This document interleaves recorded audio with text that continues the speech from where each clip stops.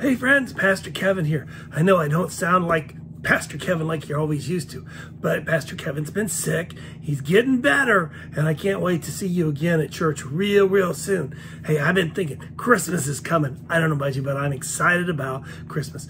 I would have had Kevin here with me today, but I don't want him to get sick like I've been sick, and I want him to be all well so he can continue to tell other people about how great Jesus is and how wonderful it is to be a shepherd. I am so thankful to have Kevin as part of my life. I brought something with me kind of simple today, some paper, and if you noticed, I folded it up. But I'm going to tell you a story about it in just a couple minutes. First of all, let me share with you something from God's Word. We read this story in the book of Matthew, and if Kevin was here, he would tell you this was way after he had seen Jesus. This was probably 2 years later that the wise men come to see Jesus. And it says that after Jesus was born in Bethlehem in Judea, during the time of King Herod, Magi from the east came to Jerusalem and asked, "Where's the one who's been born King of the Jews? We saw his star in the east, and we have come to worship him." When King Herod heard this, he was disturbed, and all Jerusalem with him.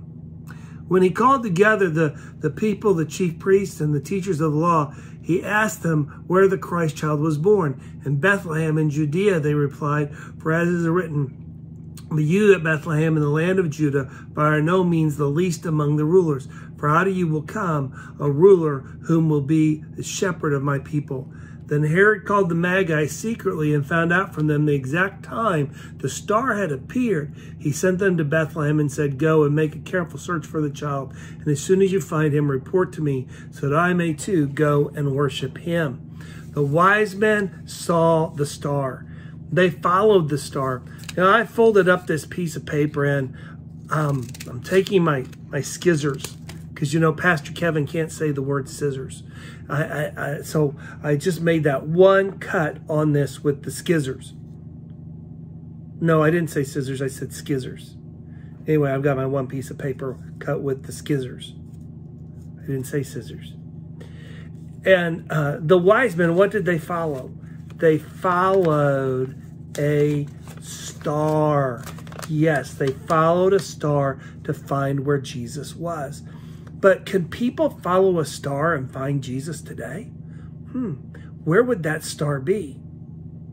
I hope that star, or the light that people would see when they go looking for Jesus, would be found in you, in the way that you talk to other people and help other people, love on other people, so that they too can see the way to find Jesus is easy, and that they could find out that Jesus is the way, the truth, and the life, that no one comes to the Father except through him. Well, hey, until we see each other again, Merry Christmas. Bye-bye.